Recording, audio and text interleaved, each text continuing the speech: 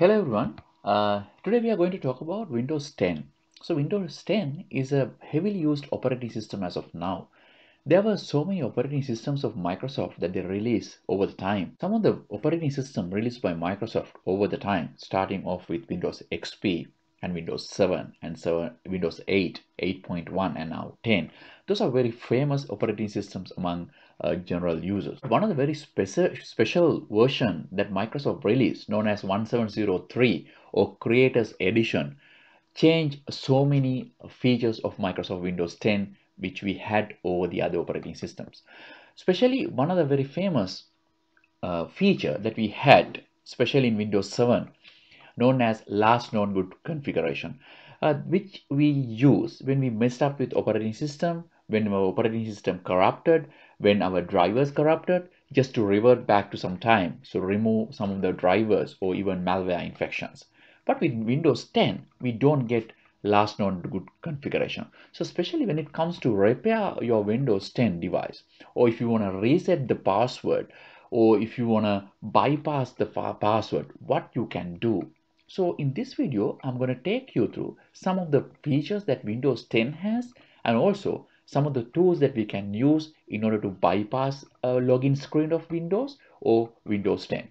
So before you start, you need to know Windows supports something called UEFI, which is Universal Firmware Extended Interface.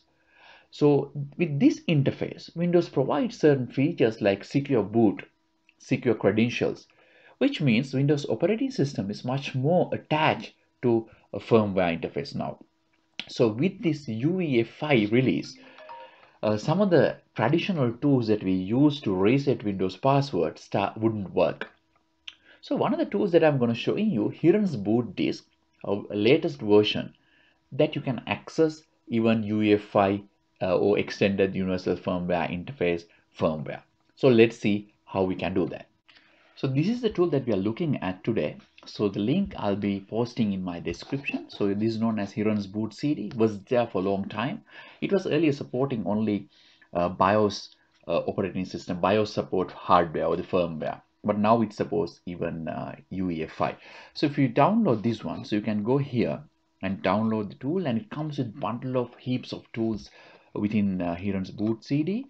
And if you see this, it's Boot CD pre-boot environment, and it supports x64 architecture as well. And if you go there, you can download USB booting, where you can convert Hiran's boot CD ISO to a flash drive or boot flash drive. So you can create it and you can download it here.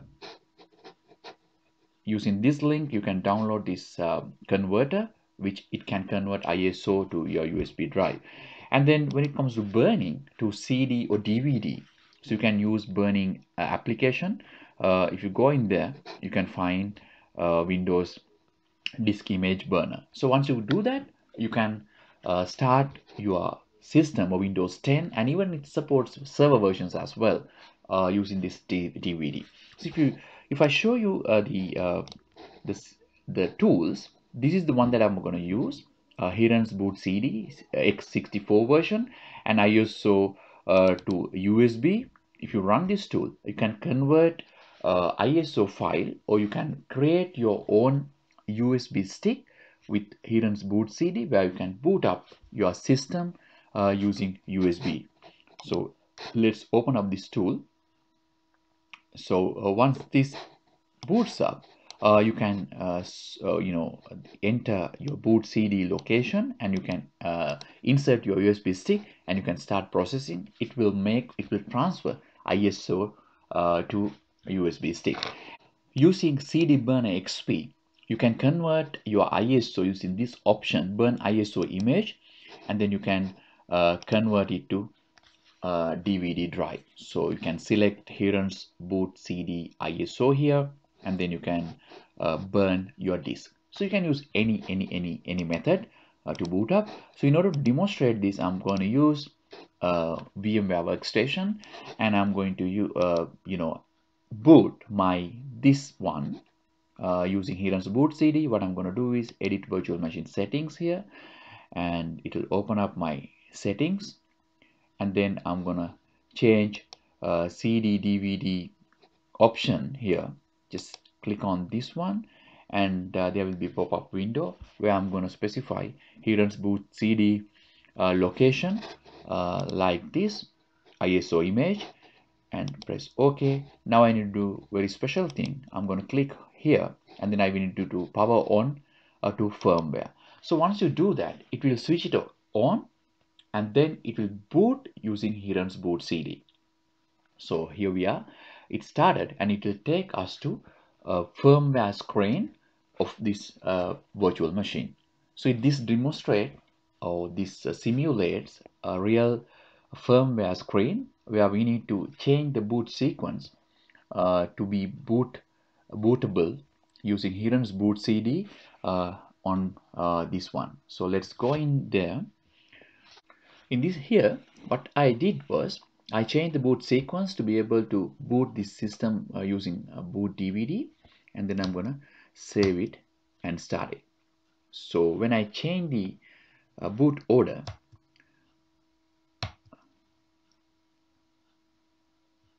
and exit, now it will boot up using Hiran's boot DVD. Let's see. Now it's there. Press enter. Now it will start using Hiran's boot CD. Let's see what we can do when we access to Hiran's boot CD.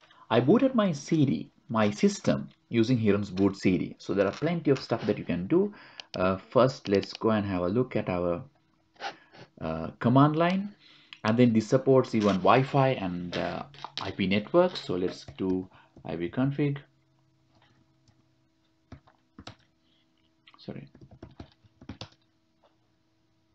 So you'll see Windows IP configuration related information, and also if you want to, you can create users, and you can make users as an administrators. So you can do a lot of stuff there. So before we, without spending more time until this boots up, if you go in there, click on here, it's pretty much similar to a Windows 10 system. And if you go into pen network, you would see there are network configuration that you can do. Even it supports a Wi-Fi internet network.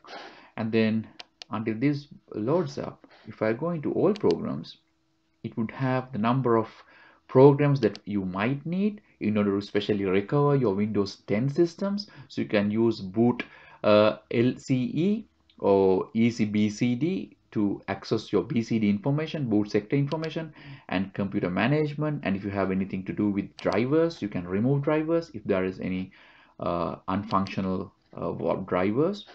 And then there are plenty of hard disk tools. You can do even data recovery there. There are a number of features comes with hard disk tools, but now we are interested in security. If you go into security, you can find under passwords there are plenty of tools. If you go into list of password security password, so you can open up this tool, and you can reset password of Windows 10 system. But the system that I'm using today is not a Windows 10 system, so I will not be able to reset password of this system. So it says this recover home edition, which is free one, only supports Windows 7, Vista, XP, and 2000 workstation. It doesn't support any server version, so I can't use this one.